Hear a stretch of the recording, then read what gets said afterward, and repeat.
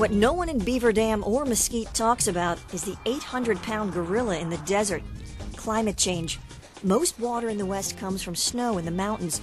That's what fills up aquifers and makes the rivers flow. Global warming could mean higher temperatures, which could mean trouble for the already stressed water supply. So winter snow is terribly important to the hydrology of the West, and snow obviously depends on temperature. So the water that would normally refill those aquifers under Mesquite and Beaver Dam may evaporate or run off instead. Couple that with a severe drought, and you'd think people would be worried. This is our split rail subdivision right down there. But at the grand opening for a new 5,000 home development, water shortages didn't seem to be on anybody's mind. There is no water shortage if you have the money.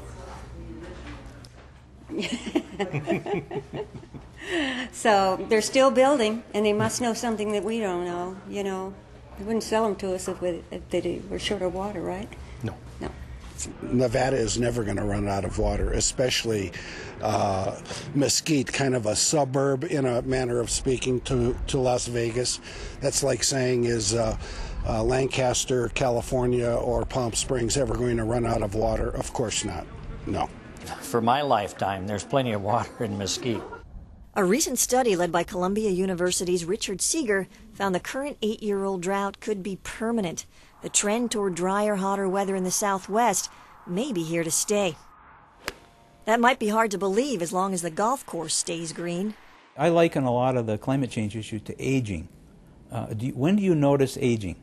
In yourself or in other people? So when would you notice the climate changing? It's a very slow process. Run further up, you get up to the upper and lower wells. Mike Winters admits that the possibility of a perpetual drought is troubling. But he doesn't think it will stop the growth here. It will just mean higher prices for water. We're looking at $5 million to get water into the valley. The cheap water is gone. You just can't go out and drill a well in your backyard anymore and get water. Water runs toward money anymore. The water doesn't run downhill. You look at Las Vegas and what they're doing and the growth that they've got occurring right now. They're building 35,000 hotel rooms as we speak. Where's that water coming from?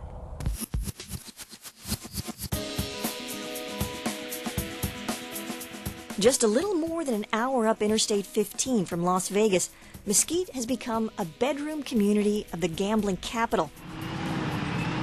The urban sprawl in the West has not only pitted one growing town against another for the limited water, but set up battles between city dwellers and farmers and ranchers. Most of the water in the West, about 80% of it right now, goes toward agriculture. Most types of agriculture can afford to go without water for a year. You just let a field lie fallow. You can't let a city lie fallow. It wants water every day. Mesquite residents may have to wait months, even more, for the water they want from Arizona. And that's only if the courts, who are currently looking at the case, rule in their favor.